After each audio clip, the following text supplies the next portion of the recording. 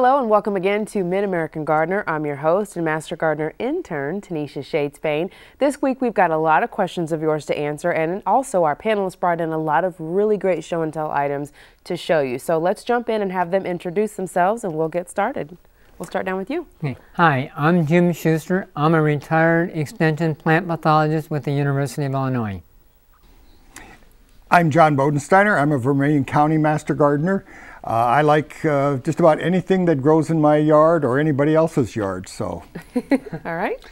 Hi, I'm Phil Nixon. I'm an extension entomologist with the University of Illinois. An entomologist studies insects, so I'll do bug type things and spiders, things of that nature. Creepy crawlers. Creepy crawlies. He's your man for that. Okay, so Jim, we're going to jump right in and start with you. You've got some show and tell items that you wanted to talk about. Yeah, and there is a disease that we call Diplodia tip blight. It attacks mostly the Austrian pine.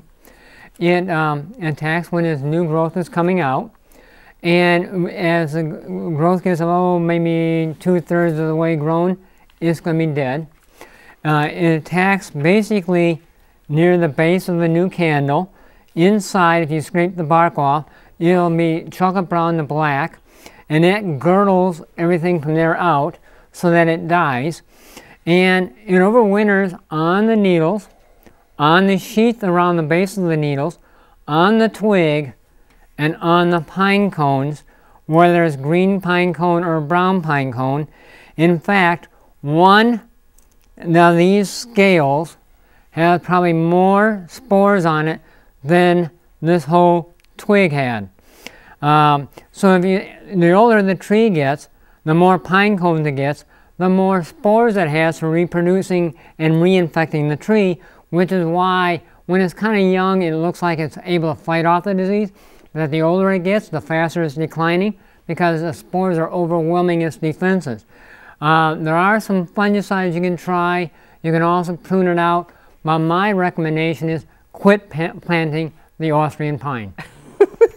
Simple as that. Yep. Now, how long will it take for you to see that decline? You'll start seeing the decline maybe about 20 years after you planted it. The tree is usually 20 to 30 years old, and by 30 it's showing major. And it's just a tip blight. That's all you have. That's not as big a deal because it's just the end of the branches. But it will eventually go into being a canker on the main branches and the trunk. And when it does that, it starts to become fatal. Gotcha, gotcha. So he says just quit planting them altogether. All right, all right, all right. John, what did you bring? What I brought today was a Chicago hardy fig. A lot of people question how I can grow figs, and this has been in my yard now for 8 years, I think, 8 or 9. And as you can see, even on here, you can see the little figs forming. This was one of the smaller shoots off of it. It's amazing. This tree will get to as high as my eave troughs on the house. Wow. And it freezes to the ground each year. They say it's zone 5 or 6, but I've had figs every single year. And again, this is a small fig. What usually you want to do is wait, let them grow until they start to droop. As soon as they start to droop, that means that they're ripe and you can pick them. A lot of people wonder, where's the flower? Actually, this is the flower. The outside of this is the petals, and the inside of the flower is actually inside of this. And there's, if you wanted seeds, usually we wouldn't get seeds in this area because there's a specific beetle or a wasp that actually will penetrate this little opening here, and that's how they'll get down in there. And the larvae are the ones that actually do the fertilization. And they'll usually eat all the male type parts of the flower, and then the female parts are let alone. But actually the flower is this. But now, we know you're always in the kitchen, so what do you do with these? Okay, these make wonderful jams, and what is really good is if you can make a good jam and then put it over cream cheese. Take your cream cheese and soften it, and then put this over it, and then put some crushed pecans over it, and then use it as a cracker dip, or just spread it on crackers. I knew you had a recipe. I knew it. It is just fantastic. And if you can add a little bit of pepper, if you like it spicy, you add a little bit of pepper to the jelly, And oh. Wow. Okay. All right. Moving on to Phil now. What have you? I guess we're going to talk about bugs. Absolutely. Okay. Okay. Absolutely. Is there anything else to talk about? No. That's it. Okay, that's it. At this time of year, and we're talking about late summer, early fall, into the fall of the year, we have a variety of caterpillars that'll get on trees and shrubs. And I had some live caterpillars I was going to bring in, but they weren't real. They were kind of soggy with rainfall and some things of this nature this morning. And so I didn't even know for sure if they were still there. So I brought in a model of a caterpillar, and this actually is a black swallowtail caterpillar that you'd find on your parsley or your fennel or your dill. But we're going to talk about caterpillars on trees because they all kind of do the same type of damage. And that is they eat holes in the leaves and can eat the whole leaf off. Holes in leaves, whole leaf, it'll be your way. Leaving just the main veins and so on. And so this is a factor that tends to occur, and there's a number of caterpillars that get on trees in the fall. One of them is called fall webworm, believe it or not. and it makes these webbings on the ends of the tree branches and so on. We'll feed on that. We have a lot of yellow-necked caterpillar, which tend to show up, walnut caterpillars, second-generation white-marked tussock moths, or white-marked tussock moths can hang on to this a late generation, not really a second generation. And you end up, a lot of people only notice them because the tree's overhanging the patio or the driveway, and all of a sudden you see all of these granules, dark areas that caterpillar feces falling down on it, and people get all bent out of shape, and then they look up and they say, hey, part of my tree leaves have been eaten off. Really don't need to worry too much about these fall caterpillars, and part of that is associated with some information that has come out, and what it essentially indicates is that in a normal year, a tree will be going across and will have a certain amount of energy, and it will get to where it needs to put on leaves, and a lot of root growth occurs in the spring of the year, and you'll see a dip in the amount of energy level that it has, and then it comes back up and stays high until leaf drop, and it goes into the winter with a large amount of energy or food in the tree.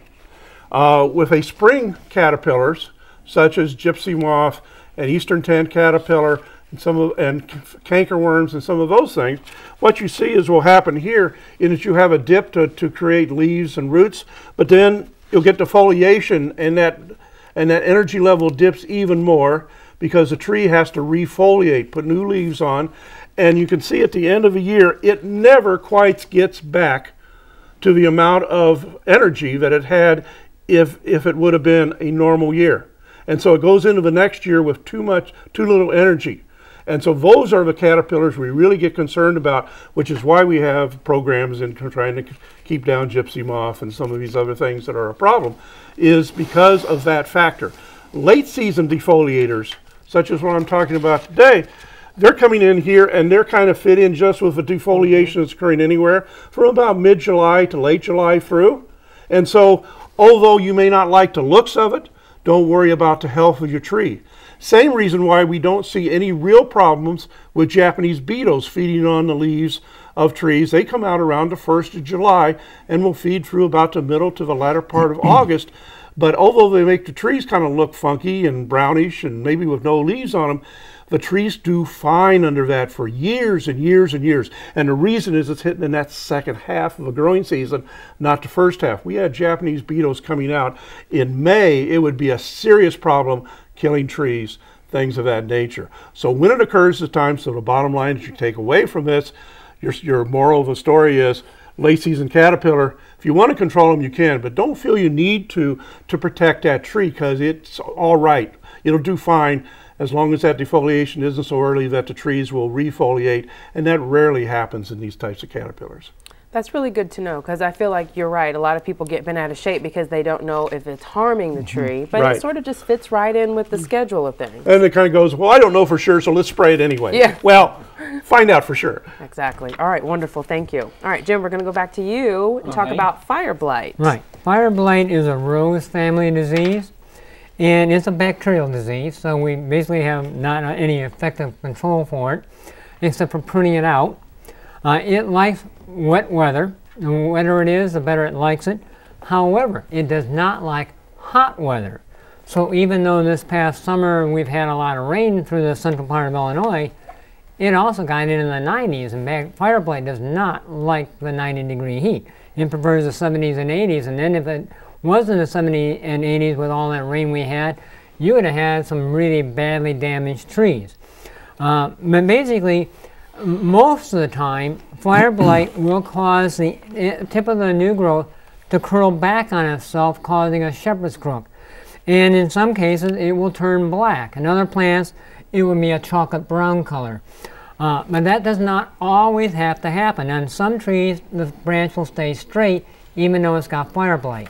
And then there are other plants that will get a shepherd's crook due to drought or drowning and not have Fireblight. So one of the first things you want to make sure is your plant is in the rose family. And by the way, the rose itself is one of the most resistant plants to Fireblight. Interesting. So anyway, but basically with Fireblight, you prune it out. Gotcha. Okay. All right, John, you've got some other goodies to share? Yes, I've got a email that we got in, and it's from Laura, and she is wondering, is there a perennial hibiscus and an annual hibiscus? If so, how can you identify the perennial? When you say it's an annual, you may mean that it's a tender perennial, in that if you don't bring in the tropical hibiscus, it is technically an annual. They are all basically perennials, but you have to treat them differently. Now, I did bring in a few samples. This is the tropical one. You can see it's got much shinier leaves. They're kind of heart-shaped, and this is the one that you have to bring in. And I would bring it in at when it gets to 50 degrees, or if you think it's going to get below 50 degrees, you need to bring it in. Even though it's not going to freeze, a lot of people keep these out. They're not going to do well, and it's going to put a lot of stress on them. When you bring it in, it probably still is going to lose its leaves. It's nothing to worry about. Yeah, if you want it as a showpiece in the house, it's probably not going to be that. There are some new shorter varieties that tend to keep their leaves, and we had 2 of them this winter that really did well all through the winter, kept their leaves, flowered throughout the winter. And so, but as you can see, much shinier leaves. The flowers aren't quite as large as the perennial one that I call the perennial. And again, at 50 degrees is magic. If you leave it outside, it's probably not going to do too well. Now, getting back to your definition of annual or perennial, there are also some trees. Rosa Sharon, some people call that a hibiscus. And rose mallow, that's almost like another plant. And it has kind of flowers like that, but it's different than these. Now, talking about the perennial, this is the perennial. This is gorgeous. This is called, some people call this a dinner plate. And you can see why. It's fairly large. I'm surprised that these kept that they open, because usually these last one day and then they close up and fall off. And I have a couple of them. This one here got broke off, but as you can see, they're very beautiful, very tropical looking too. And but this is the perennial, and you can see the difference between this leaf, which is shiny, and this, which is almost like a maple shape or something like that. But this is the perennial, and this is what the buds look after they've closed.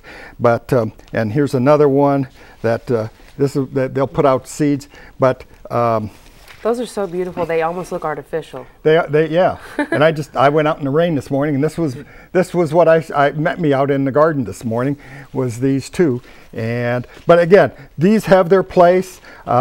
Make sure I didn't forget anything. I store inside in the sun.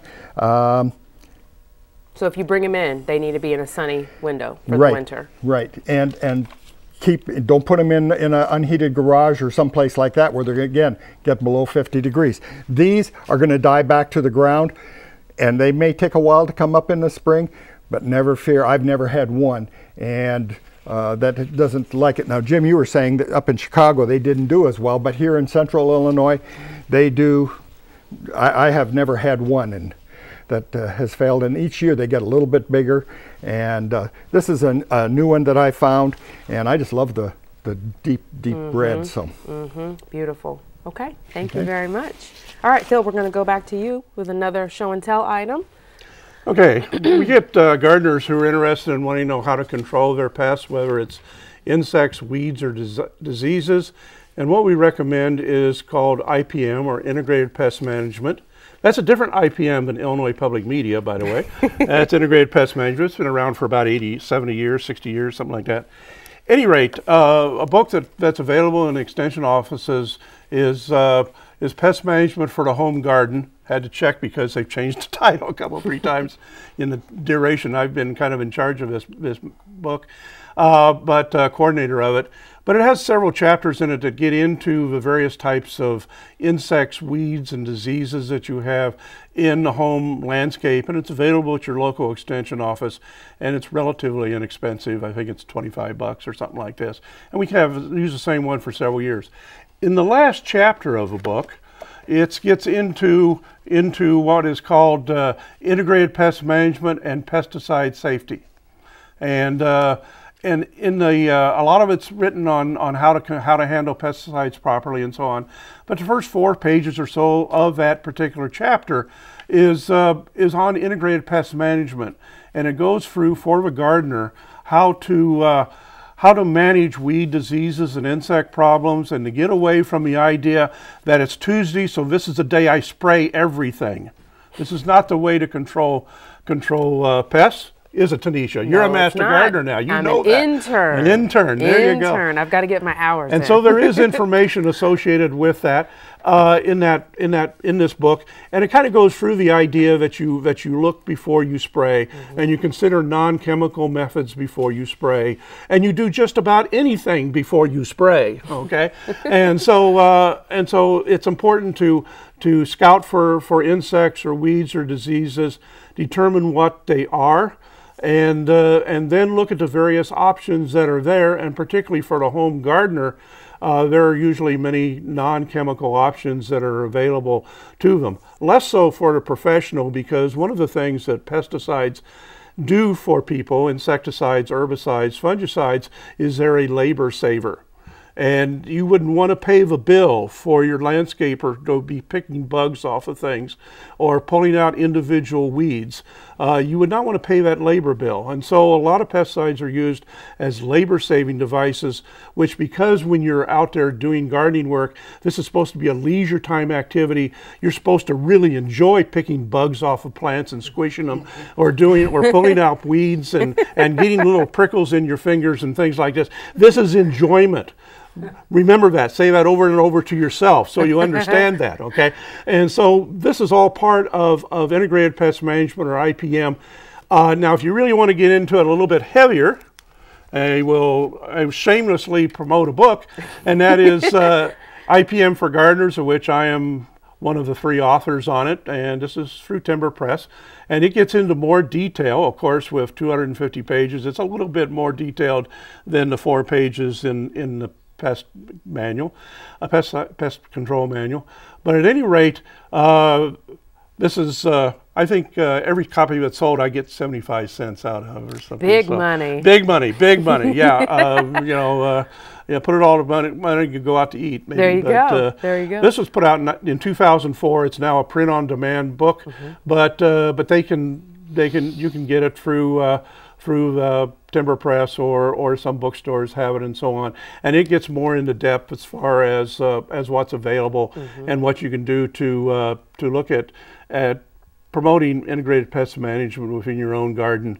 Commercial people have been doing it for decades, and it's so seamless that many of us don't even realize that they're doing it. They come out and look for it first. Well, why did you come out and look first? It's part of IPM. Okay? I like how like you were mentioning, there are so many other steps and so many things to explore before you reach for that pesticide or that spray. And then the other thing that I learned was that you don't want to get rid of everything. It's not it's not realistic. You want to be able to manage your space well, but you're not going to have a pest-free garden. Yeah, integrated pest management is an ecological way of controlling pests. Why do you not want to get rid of everything? If you got rid of everything, your predators and parasitic insects would starve to death because there's nothing there to feed on.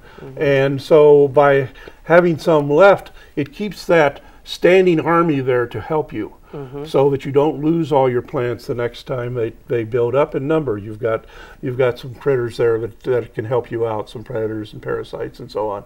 And so it's all a factor of and that's the way natural ecological systems do. Absolutely. Not all of the insects or all of the pests or all of the weeds or all of the diseases ever die out. But there's always a small level there, and it's keeping their control methods that are there, put there by nature to help control things, and this is what we try to promote in gardening with IPM, or integrated pest management. And my sweet husband, bless his heart, he has to come and get the hornworms for me, because I'll be in there working and boom, and I'll just and then he has to come and get it for me. So that's my integrated pest management, is my husband. Just think too, if we didn't have insects in the spring, our birds wouldn't have anything to feed to their babies, because that's basically almost 100% of their food. There's some great information. And there would be no lice to eat the birds. So there we go. I always look at it. What comes around goes around. There we go. There we go. When it comes to bugs. All right, Jim, we're going to go back down to you. A question from Allison. Could I say one thing? Sure. I want to build on Phil's comment about IPM and planting diseases. I was kind of facetious about not planting any Austrian pine. That's not really true. But what you want to do is you don't overplant any one kind of tree. You know, it may be whether it's a maple of certain kind, like Norway's, or you're all planting. You want to look at your neighborhood, which is 2 miles in every direction. Wow. And make sure by genus that you do not plant more than 10% of that genus. That minimizes the whole neighborhood getting wiped out because they're all the same tree and getting a disease. So, look at your neighborhood, drive up and down the street, looking at how many of this maple you got, or how many oaks you got, or how many white pines versus the Austrian pine, and keep the population in your yard to less than 10% in your neighborhood.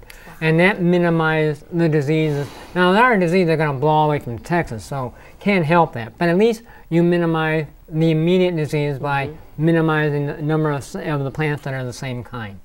Now we can do this. An old rule of thumb it's always been is if you move into a new housing development, you wait until everybody else around you plants their trees and shrubs, identify what they are, and then plant something different. That's right. Gotcha. Let everybody else go first, and then you jump in. So you don't have the same thing. Okay. All right. Okay. Back to you, Jim. Allison writes in, how do I get rid of black spots on the leaves of flowering vines and plants? They are dark black circles, and some leaves have a few spots while others have many. Okay. Well, there are more than one kind of fungi that cause black spots. Not all of them are going to be controllable, because some of the black spots are caused by bacteria, which most for homeowners, we don't have much control for them. Other ones are fungal, and there's at least 3 fungal diseases that I know that cause black spots on some plants, but they're brown spots on other plants. And some of these fungi do cross genuses. They're not just locked into a maple or your ivy or whatever. And so that's one of the problems, is getting the actual disease properly identified to know if you can even have a fungicide that works on it. So if you got these spots, you're going to want to be sending these to a lab to get them verified. So the next year, if there is a fungicide, you can spray preventively. You can't cure them. Once you've got the spots, you're kind of locked in. Now this one is showing right now is tar spot on a maple. It doesn't do much to the tree besides make it look like I got tar on my leaf. And I actually think that kind of looks neat from a disease point of view. This one is, and there's several different species of this fungus, and this one here makes a really dark black tar spot because it's packed with spores. The one that's on your Norways that occurs even easier is more open and has fewer black pustules, so you see more brown between the pustules. In both of them, ignore it. And if it bothers you, quit looking up. Okay? It's not one that we're going to recommend you spray for because it doesn't do enough damage to the tree to justify a spray. Yeah. I mean, it's mostly cosmetic. And that, on those other pictures you were seeing, most of those are cosmetic. If they're not causing you defoliation, or your defoliation is less than 10% of the total foliage, leave it alone. As a part of our IPM, don't treat if you don't have to. Yeah, I bet a lot of people struggle with that though. Yeah. Just from the calls that we get in, they see a spot, they want to know how to get rid of it immediately. So. Well, I've had people call because I got one spot on a tree with 100,000 leaves. Yeah. Well, pull a one leaf off then. Exactly, just get rid of that one. Yeah. All right, gentlemen, thank you so much for coming in today, and thank you so much for joining us.